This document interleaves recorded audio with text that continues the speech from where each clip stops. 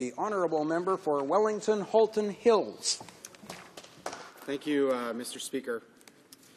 Mr. Speaker, like many of my colleagues in the House, we've spent countless hours in this place over the years.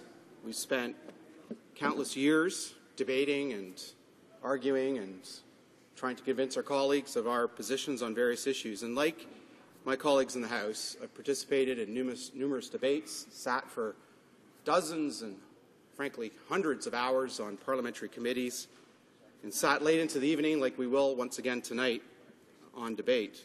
I've run in 5 general elections, standing up for the principles and ideals that I believe in and for my constituents in Wellington County and in Halton Hills. And I say all this, Mr. Speaker, because this House of Commons is really like a second home to all of us because of the amount of time we spent here.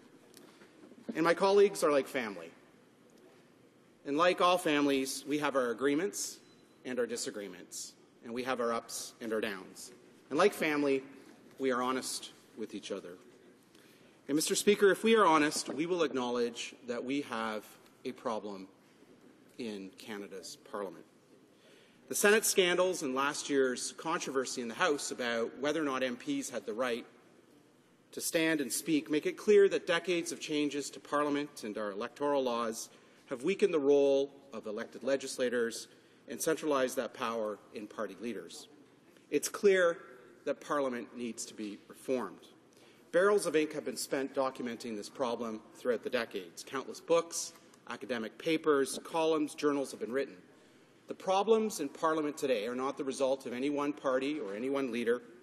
They're not the result of any one set of actors. They're a result of changes that have happened through successive parliaments, through governments and leaders of different stripes, of different parties.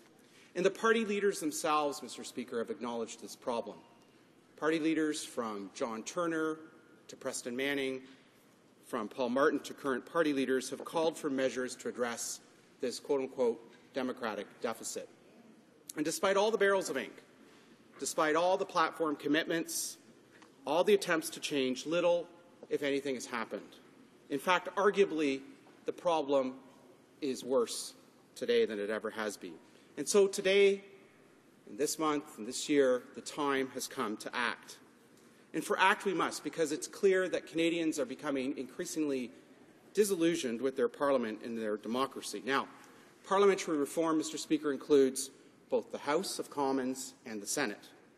But before we reform the Senate, we must reform the House of Commons. And the reason for that, Mr. Speaker, is very simple.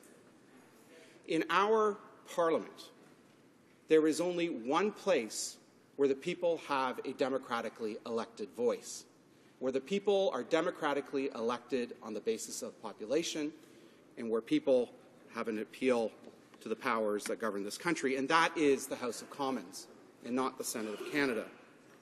And furthermore, Mr. Speaker, it's clear with the recent Supreme Court of Canada ruling that Senate reform, whether it's in the form of abolition or whether it's in the form of term limits and direct elections of senators, will require a constitutional amendment and the consent of provincial governments and provincial legislatures.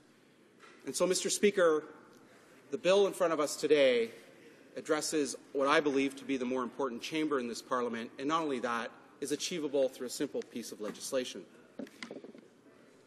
Now, Mr. Speaker, I've spent a quarter of my life in this institution, and I believe there are 3 reasons for the problems we face today. First, party leaders approve party candidates. In fact, to my knowledge, Canada is the only Western democracy where, by law, party leaders have the power to approve party candidates in an election. To my knowledge, no other Western democracy has given party leaders this enormous power over their party candidates. And second, the unwritten conventions that have governed parliamentary party caucuses have changed over the decades. And they have changed and evolved in a way that has advantaged the caucus leadership and disadvantaged caucus members. And third, Mr. Speaker, I believe the role of the caucus in reviewing the leader has been little used and the rules opaque. And this has weakened the accountability of party leaders to their respective caucuses in a system of parliamentary democracy where caucuses once elected the party leader. And as a result, I think, Mr. Speaker, Canadians are losing confidence in the ability of their elected MPs to represent them in Ottawa and increasingly feel that MPs represent Ottawa to them. Voter turnout has declined.